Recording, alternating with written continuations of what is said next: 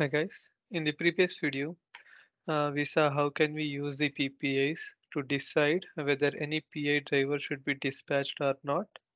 And then in the part 2, we have seen how to trigger some notify events with respect to the PPI, meaning if the one PI driver is installing that particular GUID, so then it has to notify to some other driver so that it will perform the dependent functions when that notify function is getting called.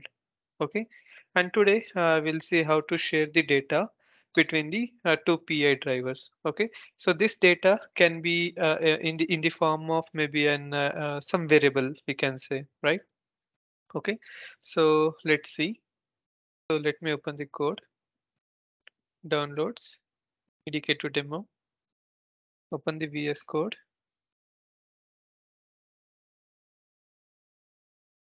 Okay, so in the previous video, I believe we have created a driver, right? So let me see, emulator package, PA sample driver, right? Yeah, here. And then we have maybe suppose say firmware volume PI. Okay, so let's see, let's pass the data from this PI volume driver to maybe our PI sample driver. Okay, so we need to create an PPI, right? So now to create that PPI, we need to have the PPI GUID, right? So I will go to emulator package.dec. Okay, so this is our PPI section header. I will hit enter, Control Shift P, insert GUID. Okay, I will insert the third option, which is GUID name. Okay, so I will remove this GUID name. So let's call this a new PPI as GPI sample to PPI GUID. Let's make some alignment.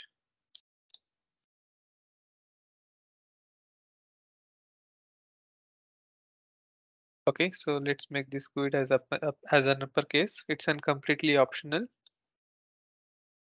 Okay, so our PPI GUID is ready. Okay, so I will copy this and I will go to this firmware volume.py. Okay, so here I will add this under the PPIs. Okay, so now this PPI is going to produce. So we are always going to produce or maybe install. So here I will say produces. So it's just an just as an indication.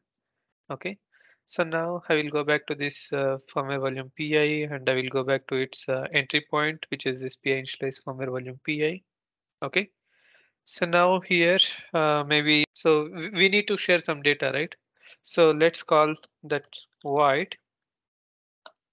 Okay, so okay, instead of void, let's create that PPI descriptor itself. PFI PPI underscore descriptor. Okay, it's a pointer, so I will say PPI descriptor. Okay, so now this is a pointer, so which is pointing to this descriptor. Okay, so this is a PPI which is pointing to this PPI destructor.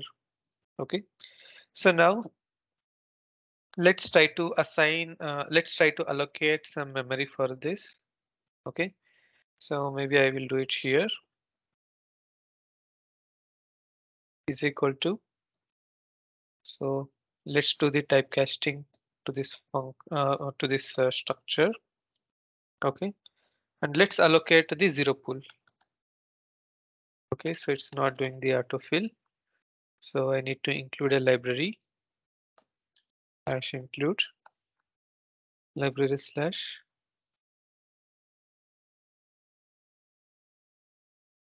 memory allocation lib. Okay, so now here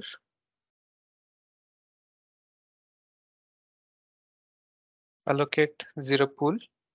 Okay, so how much pool of memory we have to allocate, which is the size of our structure. So size of this PPI this descriptor structure. Okay.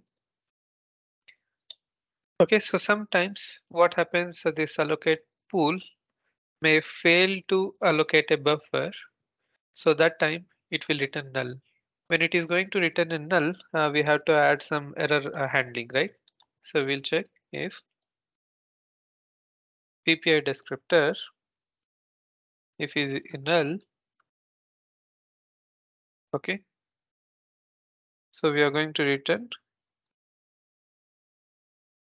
EFI out of resources.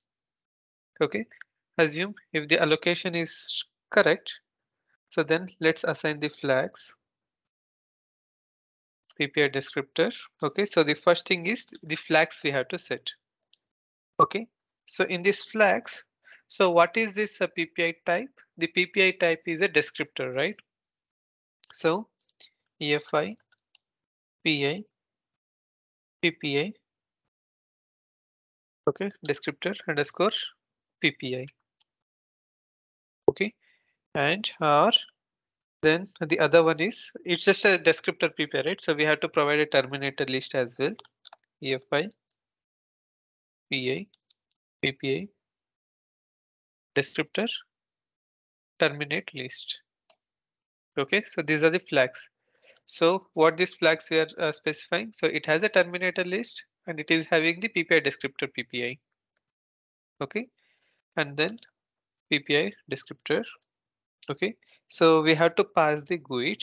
Okay, GUID is equal to the address of what is the PPI GUID we have?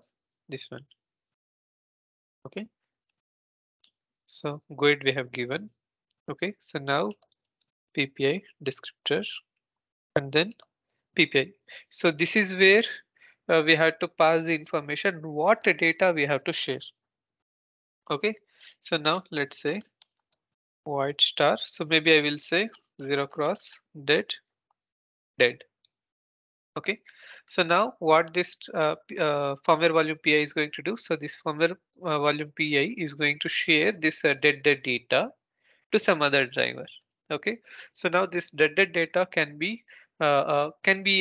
you can replace with your own values. Okay, or maybe your own pointers. Okay, so now we have to install this PPI. Okay, so how we can install PI service install PPI. Okay, so for this install PPI, we have to pass this descriptor.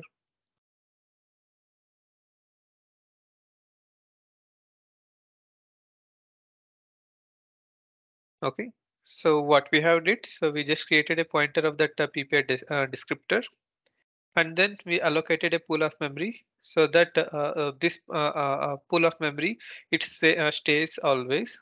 Okay, until this PI service ends. Okay, and then we created a flag which is a type of this descriptor, and it has a terminator list, and we pass the GUID and then the PPI data which is dead date, and then we are installing that PPI. Let's add some comment. Install PPI. Okay, so now let's try to build EDK setup, and then I will hit enter.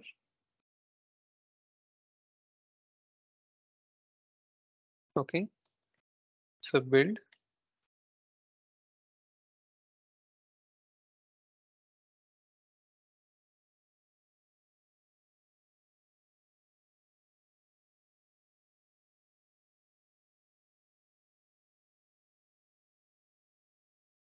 Okay, so build is done. So let's try to boot as well. I32 because we are building the I32 one. CMD WinHost. Yeah, boot also works fine, but let's store this to some log. WinHost boot.log. Redirect everything. Okay, yeah. So now let's see whether this PPI got installed or not. So how we can confirm whether this PPI is installed or not? Let's open this boot.log. Okay, so now let's see our GUID name, right? So I'll go back to this DEC file, and this is our GUID. So let's search for that GUID here. Okay, so here our PPI is getting installed. Okay, so now, so this will give a confirmation that this firmware volume PEI.EFI driver is installing this PPI. Okay, so now let's try to access the same data in other driver. Okay, so to access that this data in the other driver, what we need a GUID. Okay, so let's copy this GUID. So let's go back to maybe our new driver, which is PI sample driver, right? So let's add this PPIs here. Okay, so now this new PPI is going to consumed here. Okay, so I will add a help text as it consumes. Okay, so now here I'm going, I will go back to the C file. Okay, so now let's create a void because it's a void data we are returning, right? So void some data. Okay, so now we created a pointer, right? So now let's say EFI underscore status as status. Let me make some alignments. Done. Okay, so now status is equal to PI services locate PPI. Okay, and this is going to accept the first arguments, right? So let's see. I will go back to its function definition. Okay, so now first thing is we have to pass the GUID, the instance, and the descriptor and the PPI. Okay, so let's pass the GUID, which is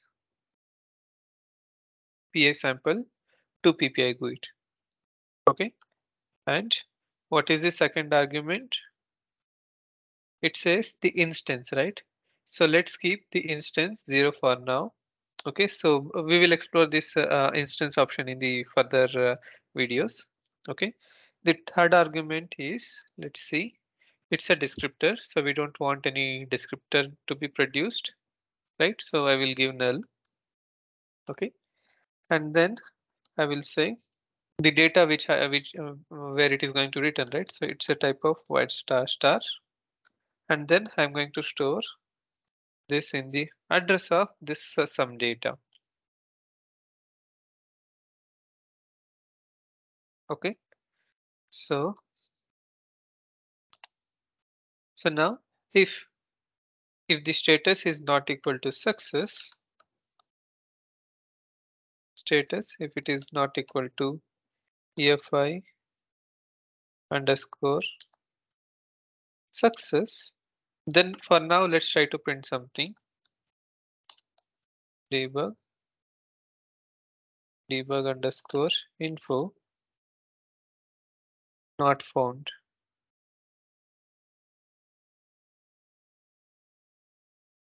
Okay, so if the status is success, then what we are going to do? Oh, here there should be some semicolon here. Okay, so let's make some alignments. Okay, so now if it is returning success, okay, and here we will return failure. EFI underscore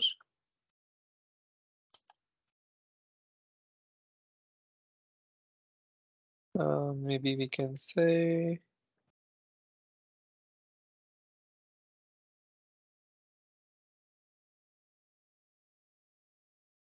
let's see the status codes, right? So here maybe we can see EFI not ready. Okay, and if it is success, then let's try to print debug underscore info bios and then value is equal to 0 hex percentage hex slash n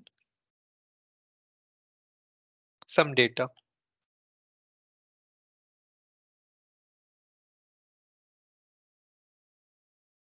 Okay, so now let's try to build.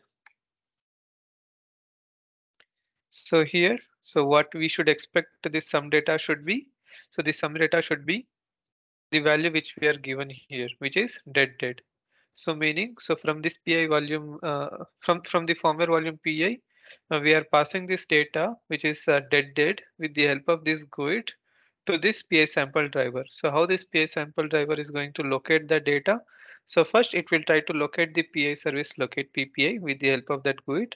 And the output of that is going to store it in the some data, and that some data we can access here.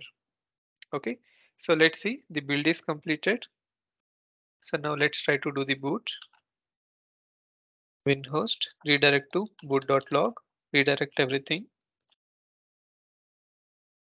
Okay, so it is redirected everything. So let's close this. Open the boot.log. Okay, so here from the firmware volume PI, so we are installing it. And here we have our PI sample driver. And here you can see BIOS value is equal to dead, right?